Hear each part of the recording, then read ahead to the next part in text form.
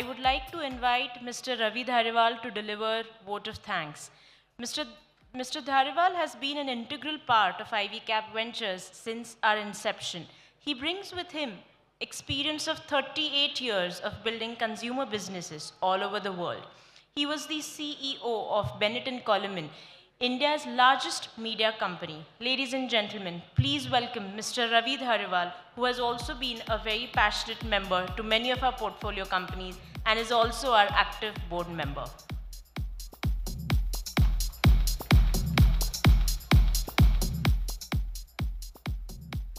You know, guys, I have done something today which I haven't done for a long time.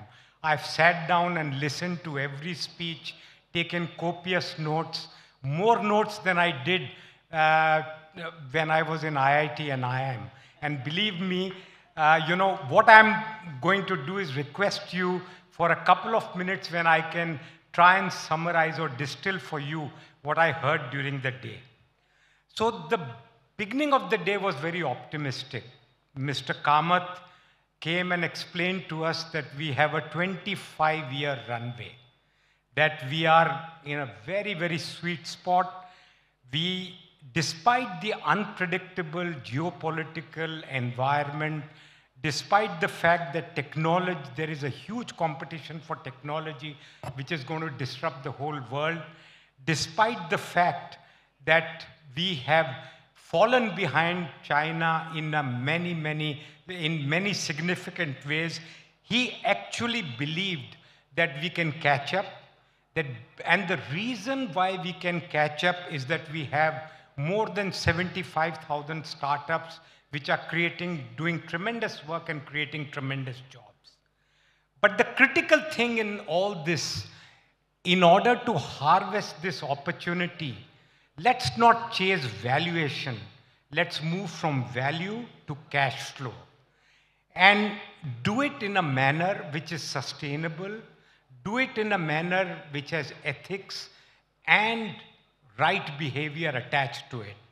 And he actually believed that because we have tremendous availability of data, we are a very large country, because we have a large domestic consumption, and because our costs are 1/10 the cost of a Syrian refugee. Can you believe it? 1/10 the cost of a Syrian refugee. We can outcompete in the world. And that gave us a lot of optimism. And the China plus one environment is going to help us create the critical mass. But again, the central thing we should not lose focus on is cash flows and building long-term sustainable businesses. In India, the key determinant of our success will be this ability to harness digital technology. And we have very smart young people who will enable us, because of the low cost and because of the huge domestic opportunity, to be able to go forward in the world. This is borne out by some of the portfolio companies that we talked about. Take just the fintech area. We had Landbox talking to us, FinPay talking to us, FT Cash talking to us. They are really solving both a retailer, a wholesaler, and a consumer payment problem. And things like this give us the confidence that we can move ahead in the digital economy world. After that whole thing of making people's life convenient through fintech, we talked about what is it that we are on about, what can we really do? And the thought the lady from Texas told us that the real thing is to build a brand and build a global brand. And we are well positioned to build a global brand, because as long as we have domestic consumption, which throws the cash out, and we follow the recipes for building a global brand, we should be able to get. Then what are these recipes? The number one is position yourself in a manner that translates and expresses itself across cultures, across geographies. And she gave the example of Victoria's Secret.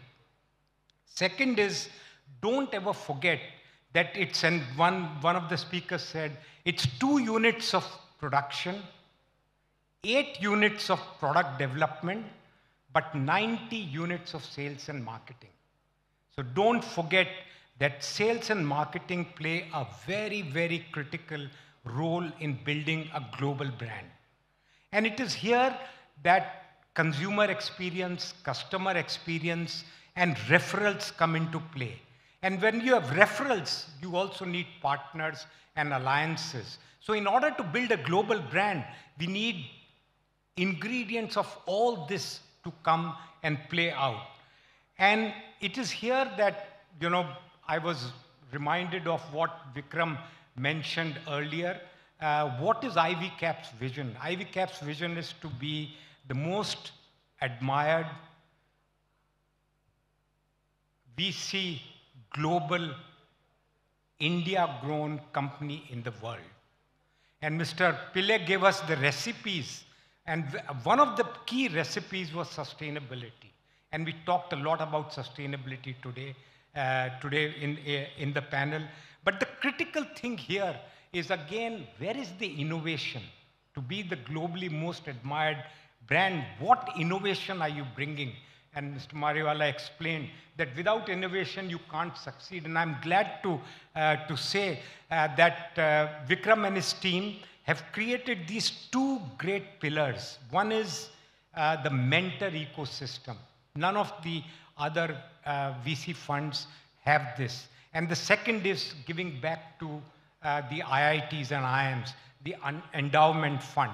And we are trying to market these in our own inimitable way. But I think these will hold us in good stead, differentiate us from other VCs, and help our product and our portfolio companies imbibe the right talent, the right values, the right culture, and hopefully lead to success.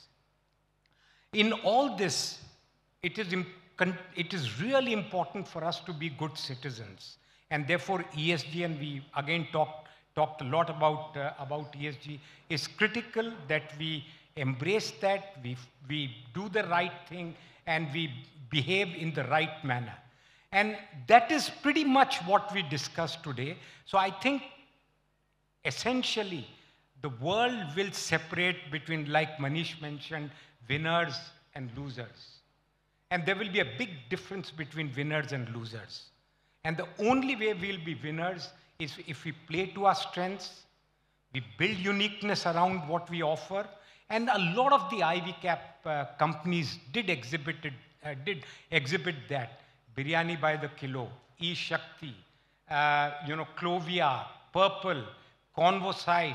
I can't name all of them, but they all depicted that there is something unique in what they are doing. And if they can take this forward and they can build the cash flows and build a global company, we'll be all in a good place. Now, I don't want to hold you back from your drink and dinner, but thank you for listening to me. And I can tell you, a lot of my notes are still lying on the table. Thank you. Sorry.